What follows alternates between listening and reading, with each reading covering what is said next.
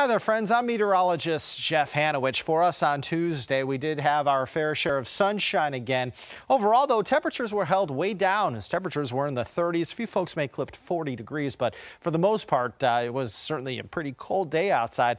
The winds weren't calm, but they weren't windy either. May have had a few breezy conditions across the region, but overall, it looks like the winds will not be a factor as we head into the overnight tonight. Now, on Wednesday, we are looking at temperatures starting out in the teens and lower 20s. Highs, though, will reach the middle 40s. So after a frigid start to the day, temperatures are actually going to go up a little bit as we head into Wednesday, as we will hold on to mainly sunny skies for one more day on Wednesday. I think by Thursday, we're going to have a little more cloud cover around, up to 47. Going to have some rain developing as we head into Friday. I think the second half of Friday will be wetter than the first half of Friday. Good chance for rain Friday night. Maybe some leftover precipitation on Saturday in the form of some low elevation rain. The higher elevations may see some snow showers. May actually see a few more flurries and or light snow showers later Saturday night. Otherwise, Sunday, we're going to be windy at times with temperatures around 47.